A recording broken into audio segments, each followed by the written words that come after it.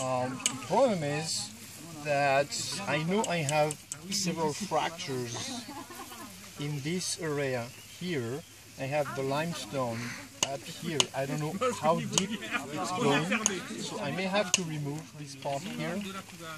And this is very thin, so I'm gonna try to peel that part out and probably have a what we call a platform, which is the surface I'll be hitting in the hope to remove these long blanks along side, one edge or the other.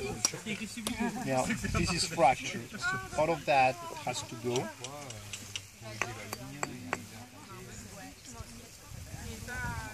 And I'm going to try to do this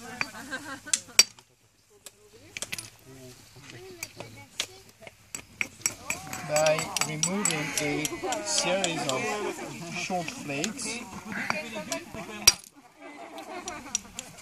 And you can see how the material is not homogeneous. It has a lot of inclusions in it. Be careful because it's sharp, as opposed to that delicious chocolatey shirt that is very, very good. Du zélétien. Du zélétien, les gars, voilà. Non, non, c'est bien.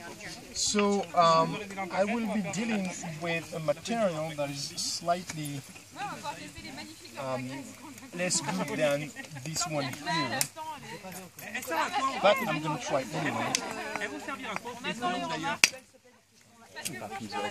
See, the fracture is completely, I hit it up here and it fractured in a V fashion down here. That is very strange. I personally want some water. I don't know. So, People have done that. right, I'm trying to remove the irregularities up here.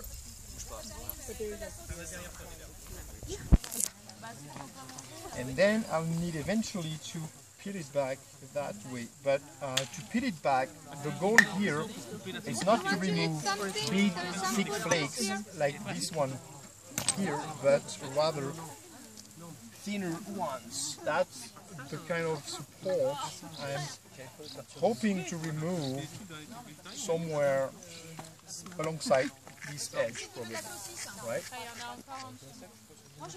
So I just need to peel it back. The goal, when you want to make blades, it's not difficult to make one blade. What is difficult is to make a series of blades. And for that, you need to shape the block in a very specific